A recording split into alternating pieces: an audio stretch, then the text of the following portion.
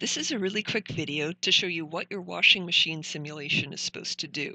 So over on the left-hand side, you can see my user interface here, and on the right-hand side, you can actually see the circuit. So let me introduce you to my spaghetti wire circuit here. I've got a start button here and an interrupt button here. Over here is the red LED that tells you when the washing machine is on. Right beside it is the LED for the pump. So that comes on whenever it's filling up or draining. Over here is a two-way LED, and that comes on whenever the drum is in motion. So during the agitate cycle, for example, you'll see this blink green and then blink red, and then it'll switch back again. During the final spin cycle, you'll see it blink faster, only in red. During the simulation, the LCD will display messages telling you what's going on. So for example, when it's filling up, it'll tell you that it's filling up and what the water temperature is. On the final spin, it'll give a countdown saying how much longer you've got for the spin cycle. So now let's see how the user interface works. So right now it says, which wash do you want, normal, permanent, or delicate? So I have to type in one of these three letters. What happens if I type in the wrong one, like a Q? Well, it tells me invalid choice, please try again. So I'm going to type in an N for normal.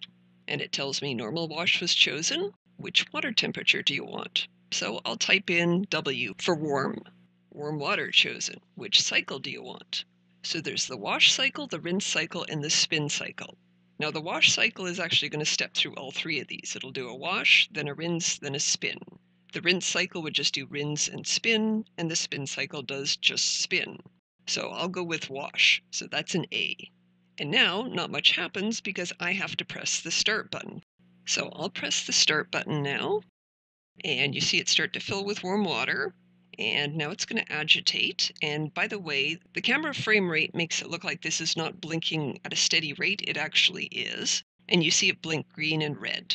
Also notice that when the pump comes on, this light comes on, so that happens when it's draining or when it's filling. And we're now into the rinse cycle, and you see it agitating again. And by the way, over here, we've got an interrupt button. So if I push the interrupt button, it's actually going to pause things, and I'll have the option of either pressing the start button to start it up again, or I can reset things. So let me push the interrupt button now. And I didn't personally code things so that this stops. You could do that. But you can see down here that my countdown did stop. So by pressing the interrupt button, I've interrupted the whole circuit, and I can press start, and the countdown just starts up again. And I'll press that a second time. So pressing the interrupt button just freezes everything.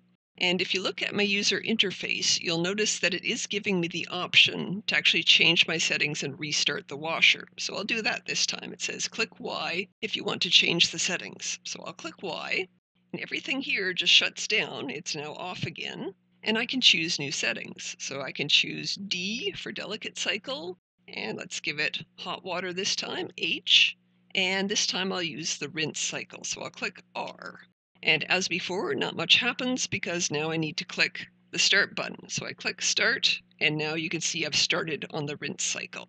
And as before, I can interrupt this at any point and either restart it, or after interrupting it, I can click Y, and it'll shut the machine down and allow me to choose new settings.